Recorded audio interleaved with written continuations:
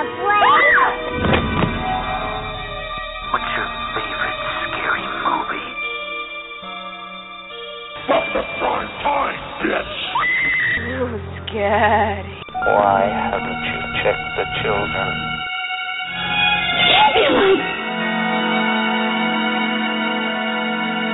It all began with a scream over 911.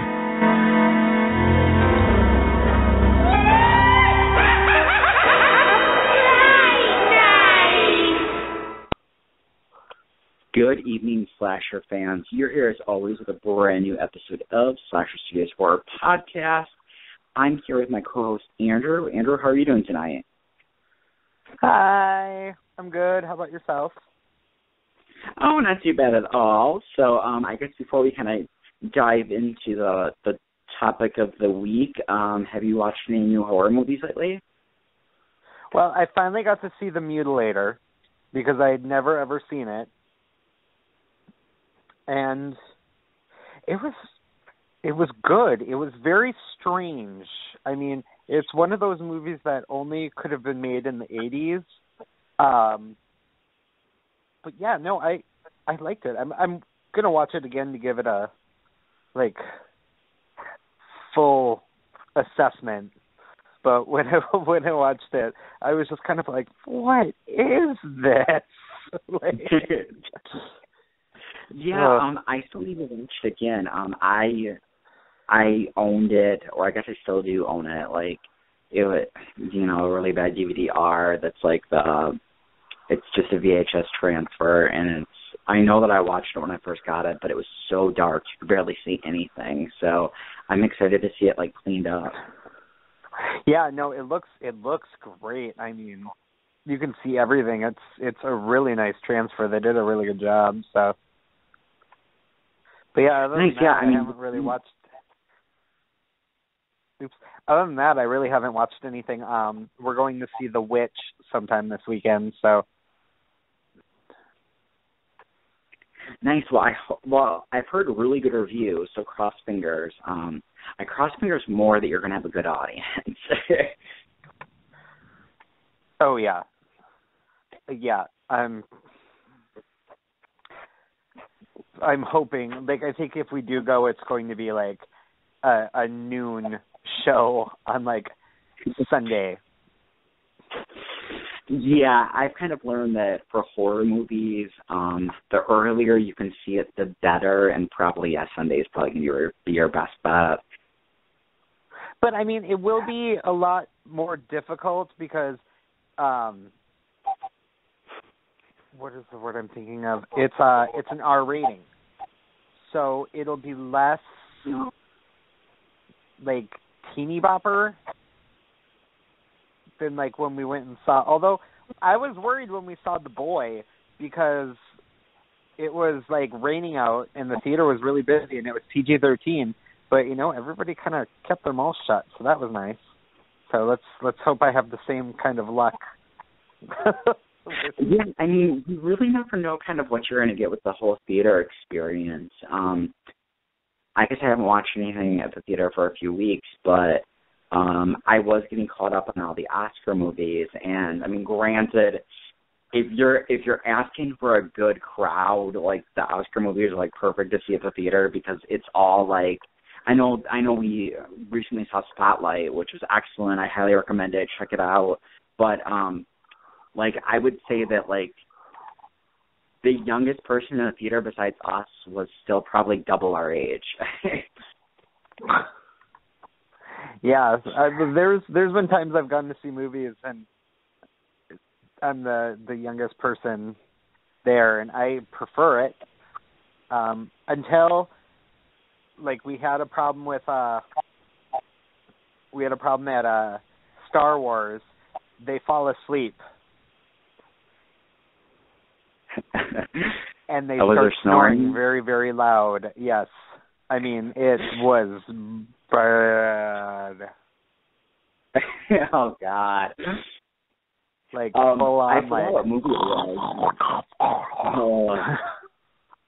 I forgot what movie it was, but, for whatever, I wish I could remember what movie it was, but there was, this group of little old ladies. There was probably, 10 of them, and I don't know, all excited to see a movie for a matinee, like, I guess it was just like a friendly treat or whatever, but one of their cell phones was ringing, and it kept ringing and ringing and ringing, and then she's like, oh, she just yells out, she's like, oh, that's mine, and then she, like, looks back to us, and she's like, I'm sorry, I thought it was on the screen. Yeah, see, it's moments like that where you're just kind of like, oh. You can't get mad at him for that. Moments like that I could be like, oh, like, I'm fine. And she even apologized afterwards. I'm like, no, like, I thought it was really funny. Yeah, I mean, you can't get mad at that. It's because, you know, she's adorably old. Yeah, it's really cute. I know that when we went to see, I think it was Brooklyn, like, there was this thing at the beginning that was like, oh, like, make sure to follow us on Twitter, and, like, the old man was with, like, his wife, and it's like, what's Twitter? And she's like, just watch the movie. Oh.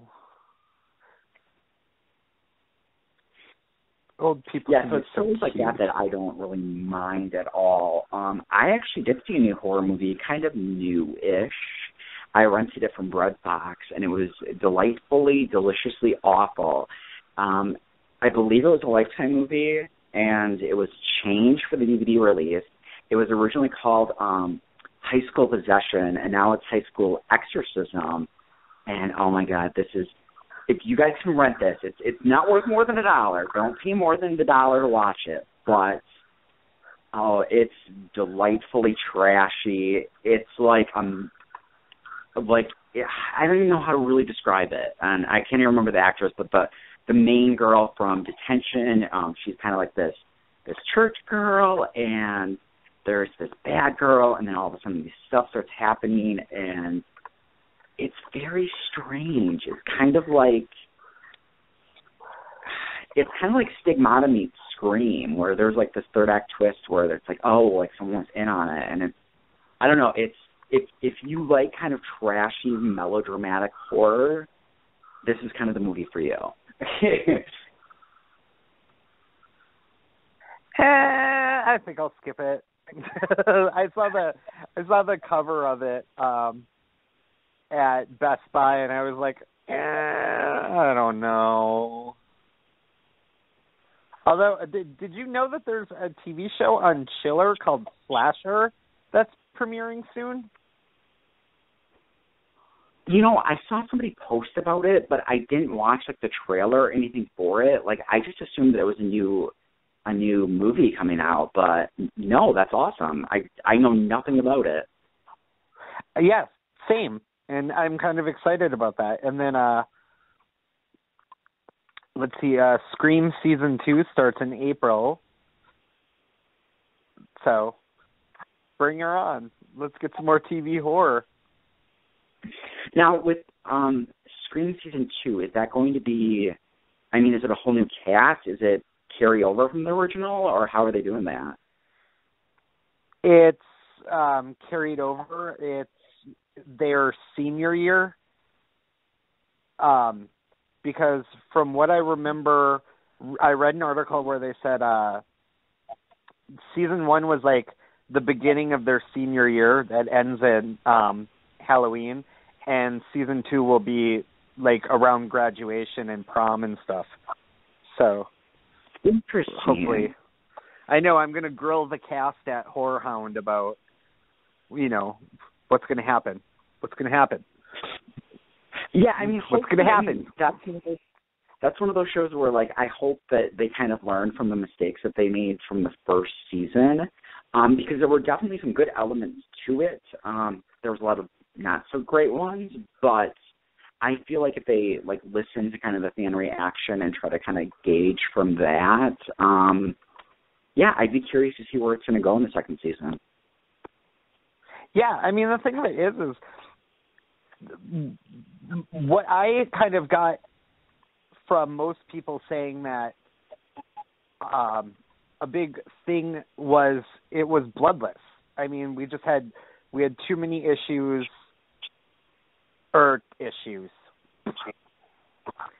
too many episodes without someone dying, and even the finale, it was like one or two people that I hope they just kind of realize to amp it up a little bit more. I mean, it's kind of like American Horror Story. Let's put the horror back in American Horror Story.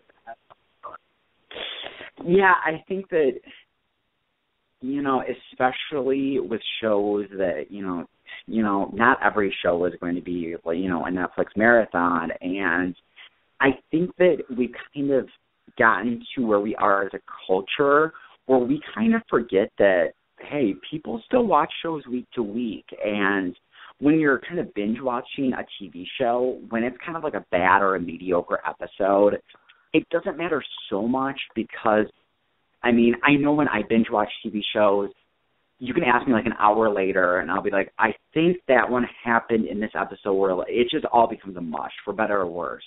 So you're kind of able to forgive that more than kind of the appointment television. So, yeah, I think that that's something to really focus on. Yeah. So we'll see. I hope they have new showrunners. So I'm excited about that. I liked the first season.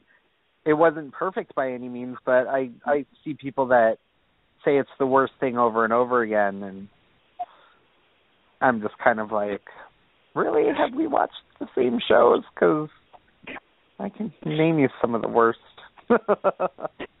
Yeah, and it's one of those things, too. We've talked about it before where, everything becomes either the worst or the best, or people will be talking about, oh, like, this is the best thing I've seen in a while, and then all of a sudden, oh, no, it's overrated, and it's just, ugh. Like, just take it for what it's worth. No show's going to be perfect. No show's going to be worthless. Like, if you like it, keep watching it. If you don't like it, don't watch it. Like, it's really as easy as that. Oh, I know. Yeah. I think it's hysterical. I'm waiting for all the witch is so overrated posts.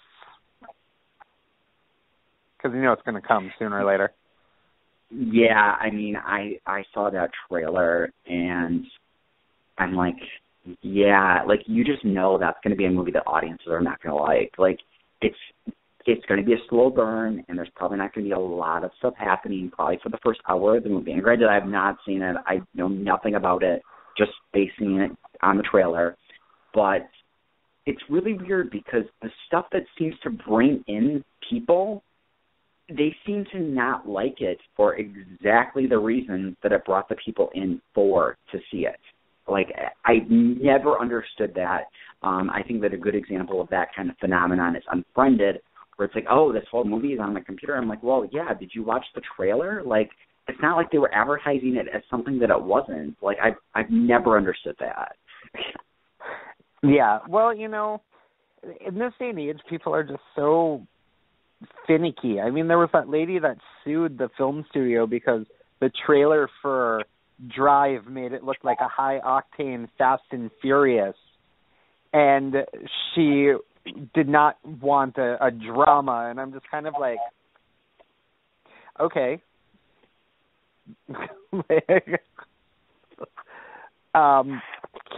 Can you sue for that? Because I can name about 30 movies that I got duped by a good trailer. Not only that, but we live in the age of the internet. Like, you could probably read one review that's going to tell you that maybe the trailer is not the movie that it really is. Like, it's not that hard to find out information. It's kind of like all those parents that were like outraged by by all like the violence and the language in Deadpool, and it's like, well, did you watch the trailer? Like, they've been advertising this as kind of the vulgar superhero movie of the decade. Like, it's delivering exactly what it says it's going to, and if you're stupid enough to bring your kid into the theater to see it,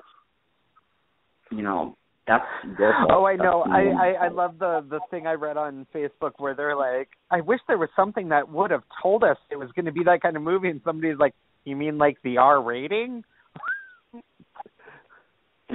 Yeah, it's just so silly. Like, I just, I don't really have any desire to see Deadpool. I probably won't like it. Like, and I know that. but, like, I wouldn't go into the movie expecting that it's something that it's not, because I think that people are going to love it for the reasons that it's advertising, and that's that it's raunchy and filthy and very, very, very R-rated. Oh, yeah, but I don't know. I mean, I remember reading about it, with the R rating, and it basically was just like, we just can't wait for all the people who think, oh, well, even though it's an R rating, it won't be as bad as they think it is, and it is.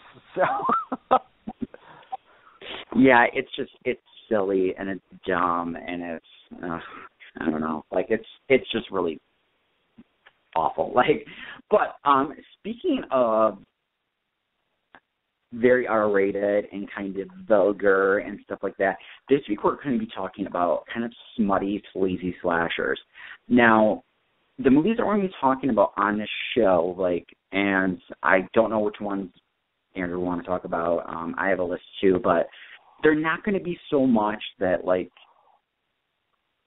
and I don't really have a better word for it than the icky feeling slashers, which, if you guys are listening, you know exactly what I'm talking about. You know, it's stuff like, I guess, you know, they're borderline slashers, but stuff like I Spit on Your Grave and Last House on the Left, like, that's, I mean, those are technically smutty and sleazy movies.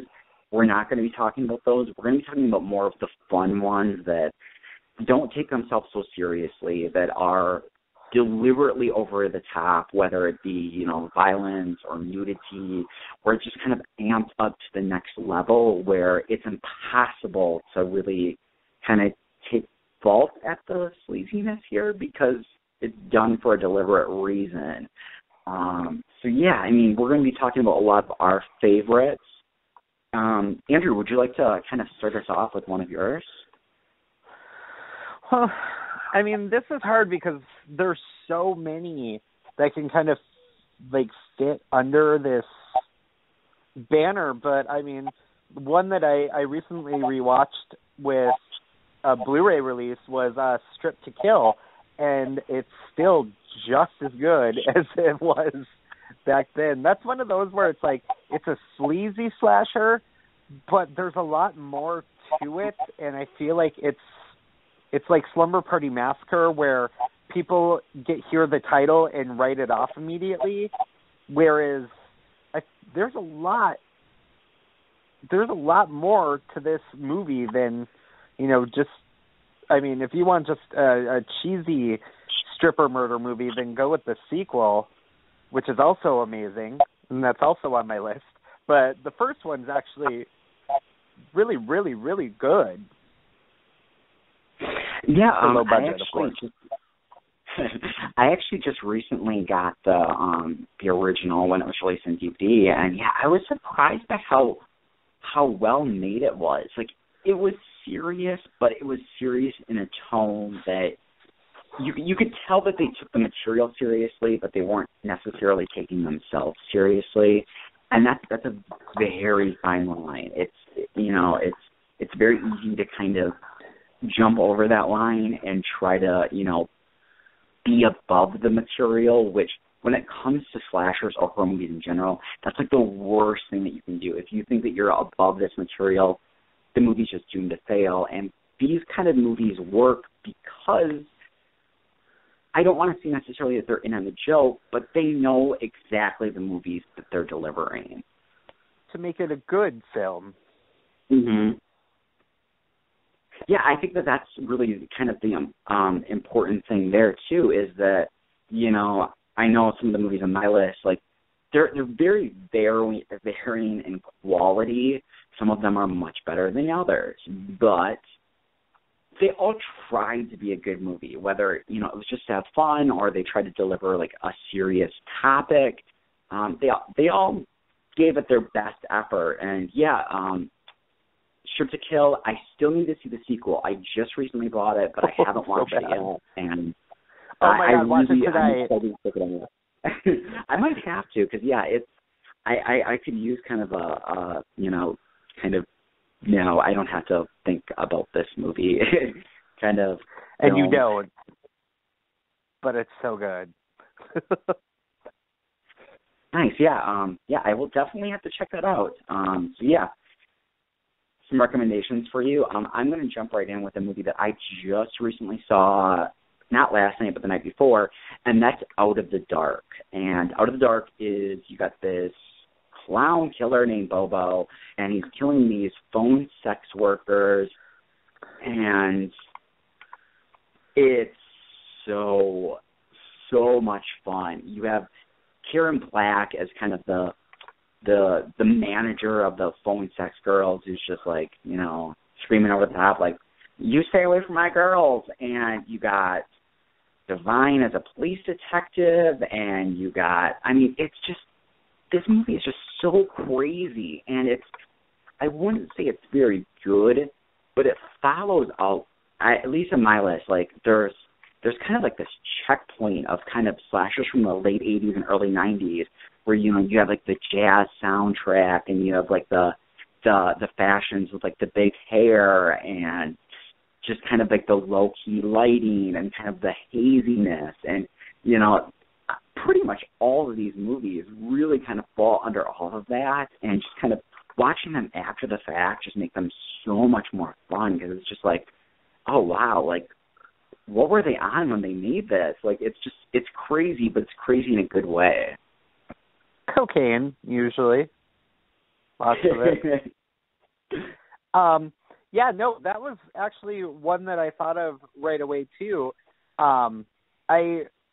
Divine's in it, but I just know that there's, like, a trio of, like, late 80s, like, horror film actresses, like Starrin Dreef and Karen Witter, who was the deliciously bitchy Joy in Popcorn. And then, of course, Karen Mayo Chandler, rest in peace, from 976 Evil 2, Hard to Die. She's also in Strip to Kill 2. Like, she was in a bunch of those movies. I liked it. Yeah, and it's one of those things where, you know, as I was watching that, I'm just like, this is so much fun. Like, you know, I think that there's kind of this stigma that's like, oh, well, you know, if you have kind of, you know, a sexy thriller or a sexy slasher, like, you know, you have to kind of pile on the nudity, or you have to pile on the gore. And I mean, these movies have some of that, but it's not done distastefully. You know, if we're going to, you know, you just mentioned it now, but another really good one is Hard to Die, where there's a ton of nudity, and I mean a ton. Like, I think that every single main actress in this movie is featured in a shower scene. But to show, like, how, like, I guess not sexy it is at all, maybe it is kind of sexy, but, like, when they're, like, soaping up, like, they add this, like, exaggerating, like, squeaking noise, and it's just stuff like that that's, like, I don't know. They're rubbing on balloons. Yeah, it's so funny, and I mean, that's the thing with, you know, Jim Ranowski, where, you know, with his movies, you know, they all kind of have this level of sex to them, but at the same time, they're very fun and very campy and somewhat self-aware, where they're, you know, none of these actresses would say, you know, like, oh, like, I didn't know the kind of movie that I was making, because it is exactly the kind of movie that it delivers for its hardcore audience. And I know that we talked about it before on our show, but I mean, Hard to Die is kind of one of those movies that kind of, it checks all of those boxes, where, you know, you have, like, the girls in the isolated location with the nudity, and it's kind of a supernatural slasher, and it's sadly the kind of movie that I don't think would ever be made today. They would either ramp it up to the point where all of a sudden it becomes a parody, or they would take it way too seriously, and it would be missing all the fun. Yeah, well, I mean, Hard to Die was one of those where it was a product of its time. I mean, if they did it, but they did it earnestly, and if they tried to do it now, you're right, it would be parody. I mean, it does end up extremely silly and laughable, but it's just, it's fun. Now it would just be mean-spirited and I don't know. They would be just naked for naked's sake.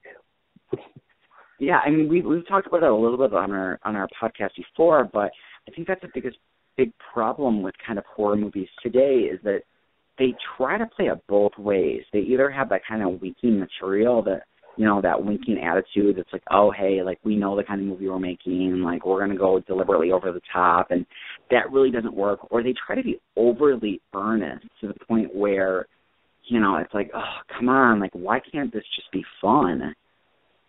Yeah. They take it one or the other too far, where they need to find, like, the nice balance in the middle. And I think a lot of them are kind of scared to do that, so... Yeah, it's a balancing act, and it's not one that a lot of, movies can really kind of hedge their bets either way, especially, I mean, now we're kind of in the kind of micro-budget filmmaking where, even to get a small budget, it takes a lot of work. It's not like, okay, well, we have this idea and it's a naked girl, and it's like, oh, here's $100,000. Like, it doesn't really work that way anymore, and... I think because they have to try to appeal to as wide of audience as possible, I think that's part of the reason that we're getting so many kind of generic thrillers. Yeah. So what other movies would you like to talk about? Oh, well, that's a good question. I had, of course. Well, I mean, this is a 2-for-1 deal since, much like Sorority House Massacre 2 and Hard to Die, they're the same movie with different locations. But I'm going to go with Bikini Island and Last Dance. Now, Bikini Island was on HBO all the time in like 1992, 93. I loved it. And it's Swimwear Illustrated is doing their big anniversary issue in the Virgin Islands, a.k.a. Dusty, California.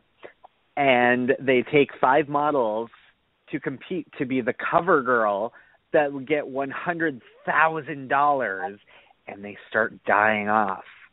Now, Last Dance is exactly the same movie, but it's a strip club in L.A., and they're running Miss DTV contest where the winner gets to be DTV. And she goes on to movies and music videos, and it's just very kind of like, okay, so you're basically a model, but one by one the girls are killed off in completely ridiculous ways. But it's a great 2-for-1. It's a great double feature. Seek them out. They're amazing. No, I completely agree with you on both of these. They're so, like... And you're right. I mean, they're pretty much the same movie. I wouldn't be surprised if they took one script and they're just like, okay, well, let's change the location, we'll change the characters' names, we'll change the deaths, but everything else will be the same.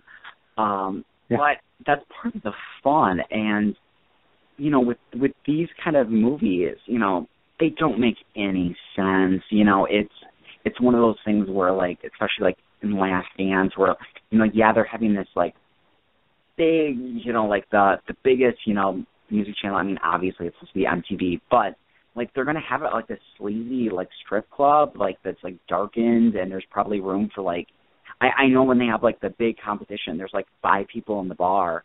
Like it doesn't make any sense at all, and that's part of the reason why it's so enjoyable. It's ridiculous, and I love it. Yeah, I mean, even with that movie, I mean, there's this kind of like, oh God, like I'm not going to give away who the killer is, but when it's kind of the killer reveal and then how the killer dies and how the killer comes back, it's so funny. Oh God, like, they had to know exactly the kind of movie they were making because it's so delightfully over the top, and it's having fun just for the sake of having fun, and there's nothing wrong with that. Well, and like a big shout out to Elaine Hendricks, who is in Last Dance, who actually went on to do like legitimate Hollywood films. I mean, she was in Romy and Michelle's High School Reunion and the Parent Trap remake and Superstar. It's just, good on her. Because usually if you're in those movies, it's kind of the kiss of death, especially in the late 90s. Yeah, it's one of those things where, kind of a couple were able to kind of escape from that and kind of do more. But, yeah, I mean, she's great in it. Anyone who knows her, like, she's just got the perfect bitch face where, that if you're going to see her, there's going to be something up with her. But, yeah, it's just, she delivers it, and so does the rest of the cast with both of these films. But just so much fun. Like, I know that I've been saying that a lot, but I mean, that's exactly what these movies are. Well, yeah, and I mean, there's also something to be said about some of these, like, low-budget sleaze fests. Like, if you look at it, like, on IMDb and stuff, the actors and actresses, a lot of them are porn stars or, like, penthouse pets because they have no problems just completely dropping trow. And so, I mean, to get decent performances, I mean, everyone's like, oh, Sasha Grey, she's this great actress. I'm like, I knew movies where porn stars were playing people way before then. They did a good job. So it's just, it's silly, but it's part of the late 80s, early 90s sleaze fest. They kind of would go legit for a little while. Yeah, and I mean, you never know kind of what's going to come out of that. Thank God for John Waters with Tracy Lords, where, all of a sudden, we have this actress who, I mean, she's very good in a lot of his films, and she's very fun. But, I mean, I would have never expected, like, 20 years ago when I watched Serial Mom, that, this, Fabergé, slutty girl would end up, like, delivering one of the best performances in probably the last decade of horror in Excision, which if you guys haven't watched it, it's so good. And she kind of delivers one of these performances that I would have never expected her to do, because it's a fine line playing a parent in a horror film where, you can't go too over the top, but at the same time you have to be believable. And it's a great film in general, but her performance in that film is what makes that film so unique and so just very powerful. Yeah, I haven't seen it yet. I was planning on it, but the end was spoiled for me, and I just kind of was like, I'll get around to it sooner or later, but I just haven't had a chance yet. Yeah, and I mean, that's one of those movies you definitely have to be in the mood for. I mean, if you're going to compare it to one Crowley movie, I'd probably compare it to May, where it's, kind of this outcast girl who's trying to make friends and no one really likes her, but at the same time, there's kind of this undercurrent of dark humor, which, I mean, I love May and I love Excision. Those are not kind of movies that I'm just going to pop in and say, like, oh, I want a movie in the background. Like, no, even though they're funny, they're just so depressing. Yeah, well, and that's the hard thing is a lot of horror movies that come out is kind of they take it so seriously, and it just ends up being depressing, which, every now and then I do love those kind of movies. I just have to be in the right mindset for them. I mean, there's a difference between, like, my love for 80s cheesy slasher flicks and, like, something that I'll be legitimately horrified by, and I have to be in the right frame of mind to be legitimately horrified. Otherwise, I just feel very strange afterwards. Yeah, and I think that, that's kind of an interesting point, too, when it comes to, more than any other genre that I can think of, horror is all about kind of that first experience of the movie. And if it's bad or, something's wrong, you may grow to appreciate that horror movie later, but you're probably never going to love it. Whereas, comedies can grow on you. You can see, like, okay, well, there's all this stuff that, I didn't find funny the first time. But horror, it kind of has to sink its teeth into you that first viewing. Because if it doesn't, it's kind of lost you forever. I know there are certain movies that I've kind of either warmed up to over the years, or movies that I've really cooled down on, where I thought that they were better than what they were. They just didn't hold up to repeat viewings. But at the same time, like, you're kind of in it or you're not, and there's not that much of a gray area when it comes to the genre. Mm-mm. Well, I may be tapped out on my sleazy slashers. I'm sure you have some more. Okay, well, I definitely have at least one more. This is one that I'm sure that we probably kind of mentioned in passing before. It's one of my favorites. You kind of mentioned with Bikini Islands that it was one of those that played on HBO all the time. This was very much one of those too. I believe it played on USA a bunch, but it's Cannibal Women in the Avocado Jungle of Death, which is actually getting a Blu-ray release next week, and I'm shocked. Really? I would have never expected that. Is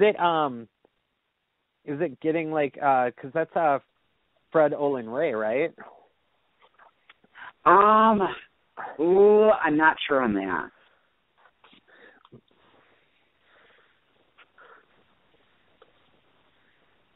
Let me check. Yeah, because I know that some of those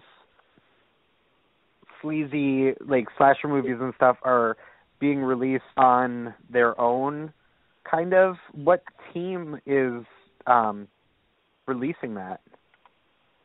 I don't even know. I just saw, like, it showed up on, like, my Amazon that was like, oh, like, it was in my, like, suggested one. Well, and that's the thing I love about, like, DVD and Blu-rays now is everything within reason. Like, I mean, if you can find out who owns the rights and their a sublicense, you can get pretty much anything. That's always I love that. I mean, I never thought I would ever see like a cleaned up Blu-ray of Curtains or The Mutilator, but I stand. Okay, well, this is interesting. It wasn't by the filmmaker that I thought it was, but Cannibal Woman in the Avocado Jungle of Death, like, the year after the writer did this, he wrote Pretty Woman. No. Yeah, and he also wrote Under Siege and, like, a ton of, like, big Hollywood movies. Oh, wow. Well, I mean, it's kind of like the guy that wrote, like, Jack Frost, and then he all of a sudden became, like, big budget because he did Identity. Like, he was being touted as, like, he went from B movies to A movies with one script, and I always find it really kind of funny how that can happen in Hollywood. Oh, yeah. I mean, who would have ever thought that, you know, the writer and director of Slither would go on to make this, you know, $500 million, like, you know, superhero movie. Oh, I know. And make one of the best Marvel movies, too. I mean, let's be honest. Well, yeah, and I mean, you know, I know that Hollywood gets a lot of shit, and most of it's deserved.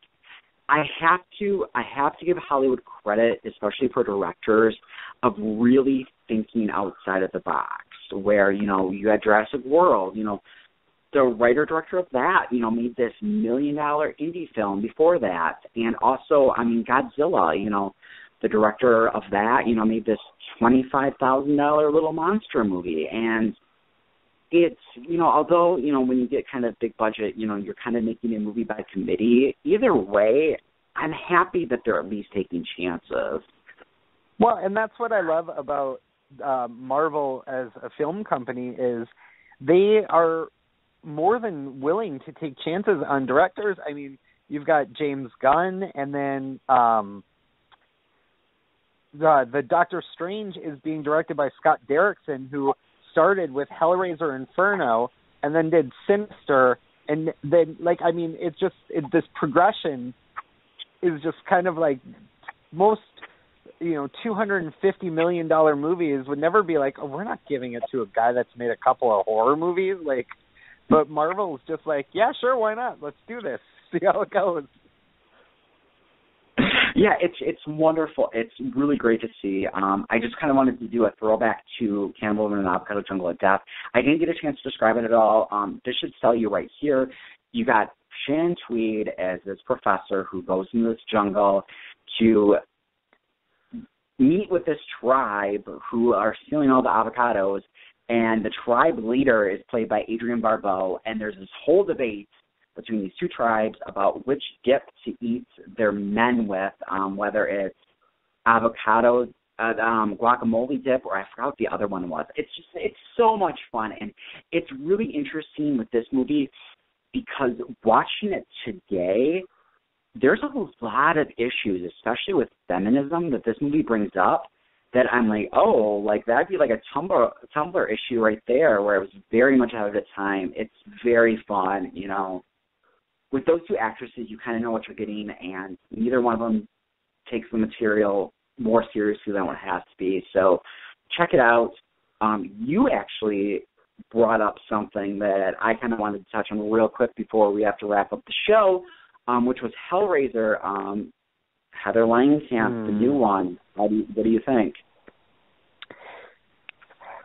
Like, I was excited. Like, I was like, oh, Heather Langenkamp's going to be in Hellraiser. And then Doug Bradley, I read his little thing on it, and I was like, oh no. Like, he's like, I'm not part of it because I was not allowed to read the script because they gave him this giant, like, gag order that he has to fill all this stuff out, and they were saying that people were getting a little too mouthy at conventions and stuff, and he's just like, I'm not signing this. I don't care. Like, so I find that really suspect. But I mean, I don't know. Well, I want to. No, he's got nothing to do with it either. It's all Gary Tunnicliffe. Interesting. Yeah, then the IMDb is all messed up because it has him listed as co-writer and co-producer. No, he was working on one, but according to Doug Bradley, he has no involvement on this one. It just seems like, it seems like it's the same team that did Hellraiser Revelations. Interesting. Yeah, I didn't know. I just assumed that he was the writer because I went to IMDb to look it up, and well, then I assumed that all of this stuff on there is false because I'm like, oh, that sounds like that could be a lot of fun. Yeah, I mean, this one kind of came out of nowhere, so it sounds like they're just doing a very quick cash in.